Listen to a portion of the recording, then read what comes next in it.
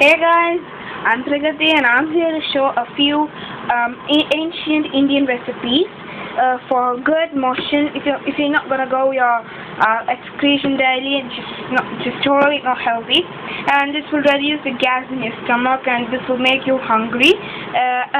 This is the most ancient, one of the most ancient methods for a healthy body. All the thing you need is honey. Okay, I have honey around 2.5 spoons. Okay, this is a teaspoon, and I have a drop and a half teaspoon of gingery oil, and I have about two teaspoons of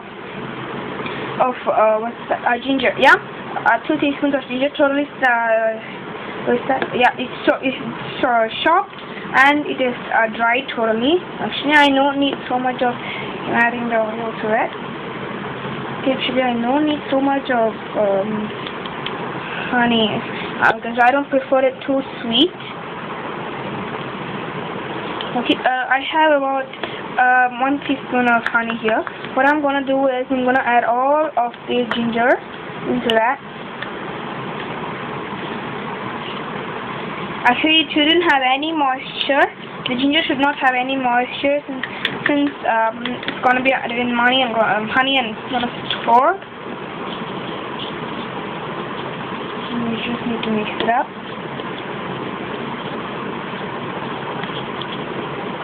And that's it. Okay, you just need to eat it up daily, 1 teaspoon a day. Actually, when you're first trying this, do it for once, okay? Like yesterday evening I had 1 spoon, and today evening I'm gonna have another spoon. Just like the equal gap, and from tomorrow or day after I will start it from each morning. Every morning, and when you reach home the night, I actually had to do my school because I'm in grade 8. Okay, I'm not in grade 8. I don't know how.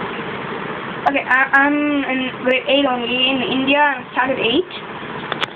And this is one of the most beautiful, like this will give you great complexion, and this doesn't taste so well, but if you want, actually we used to eat this ginger all just like that, like my grandma forced me to eat this.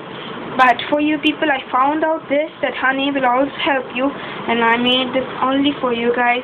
And when I was so small, my parents forced me to eat only, like just lemon wash, just ginger wash with lemon, and it was so disgusting. Okay, now thank you guys.